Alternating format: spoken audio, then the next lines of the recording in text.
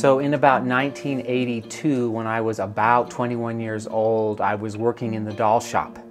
And I look back on that, I'm so thankful for the time that I spent, because I learned to paint the heads. I worked in the painting department, and then I was moved to the finishing department. They kind of moved me around where they needed help.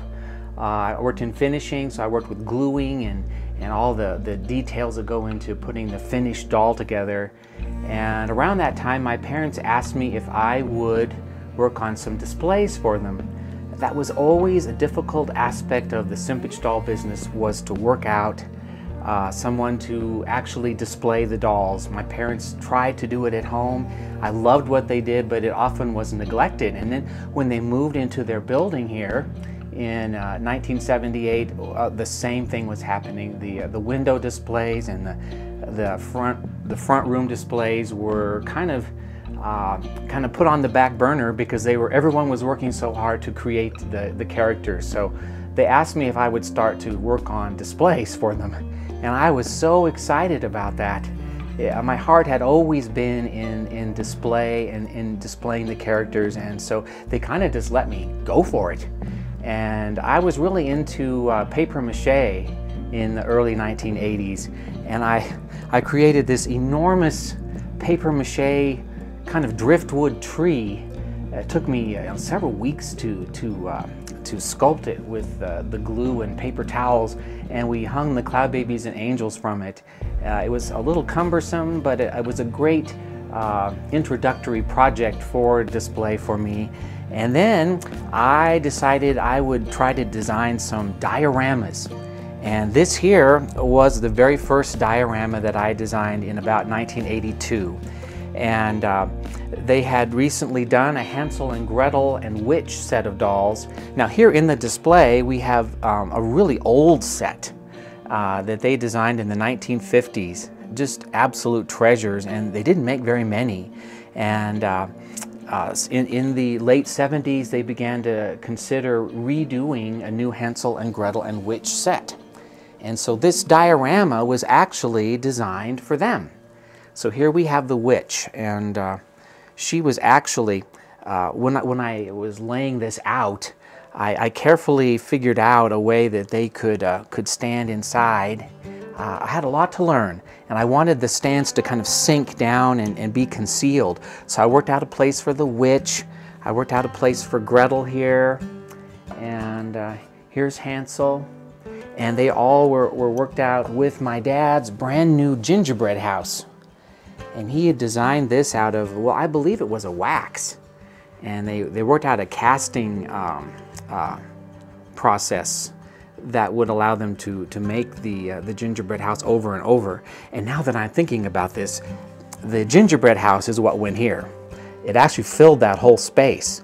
And I actually had Hansel and Gretel and the Witch on this level. Now I remember. It's been a long time. And so this filled up there. They were down here. They sank down into the floor. And that was used in the doll shop for a number of years. It was on wheels. They could move it around. It had glass. And I worked out special lighting for it. And did one other diorama of the Nativity. And I think that has been sold. So if anyone out there ever has information on what happened to that Nativity diorama, I would like to, talk with someone who maybe has that. I painted a diorama of Bethlehem and worked out a place for Mary and Joseph and the baby Jesus, and I think just the donkey. That was just the core set then. But anyway, the doll shop kind of outgrew the dioramas, and my own style of decorating sort of outgrew that also, because I began to realize from years and years of experimenting with decorating the dolls that kind of an eclectic, for lack of a better word, approach is really the most dynamic. And I eventually use lots of materials rather than setting them maybe in a specific scene.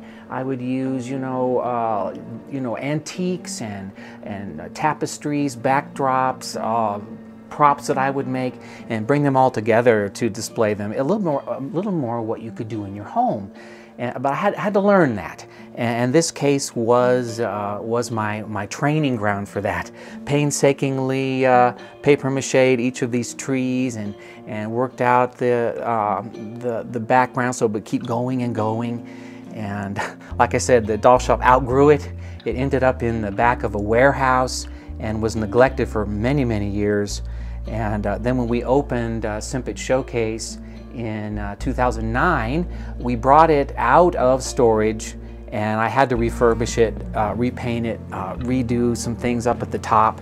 And for a while, when we first opened Showcase, I had Hansel and Gretel and the Witch displayed. But then we got to thinking this would be a great showcase to display some of the other storybook dolls that my parents designed. Now these were mostly the 1950s. That seemed to be the time that they really focused on the storybook characters. And so I adapted the case so that we could display some of the really classic pieces. Just some of them, just only a handful were made. Here is a very small Alice in Wonderland figure that I think maybe just one or two other ones were made. My mother also designed a larger one, and we still have that in our family collection. This is my Pinocchio that my parents gave me. That was one of the first and only. I think maybe just a handful were designed. And Christopher Robin and Winnie the Pooh, a wonderful set here. Winnie the Pooh's made out of felt. He has his hand in the honey jar, and they were not able to produce this one very much because of copyright issues with that story. So again, just a few were made.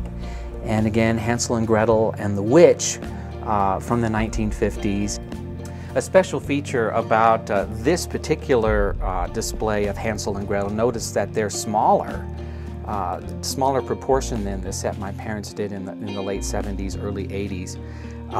I was able to use a cookie jar that belonged to my grandmother, Nan and Nick. I always looked at this cookie jar in her house and just loved it because I knew it was Hansel and Gretel's house.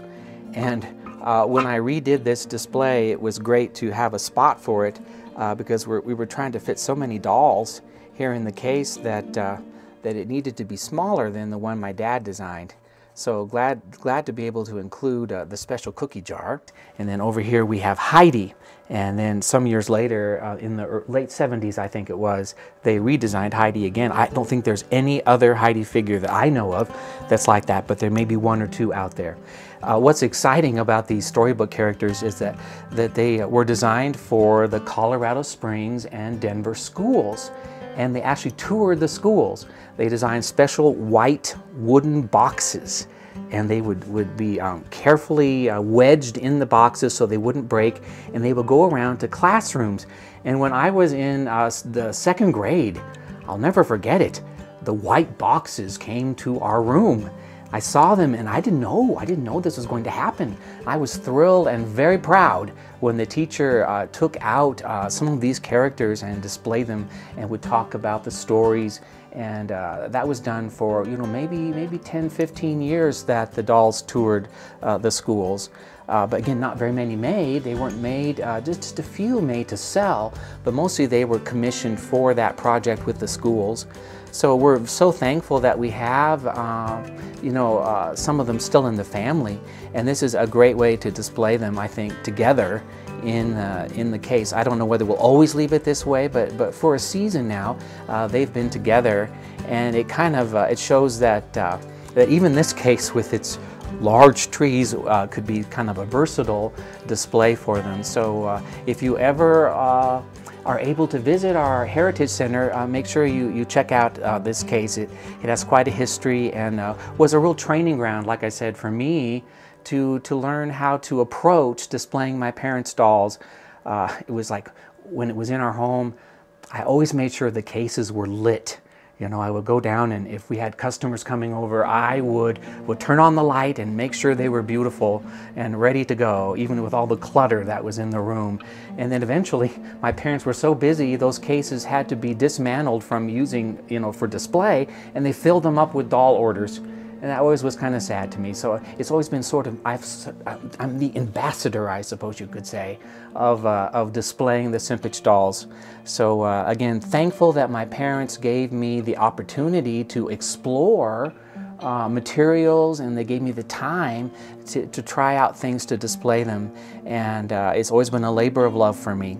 So we hope you'll come and visit Simpich Showcase soon, and appreciate you for tuning in.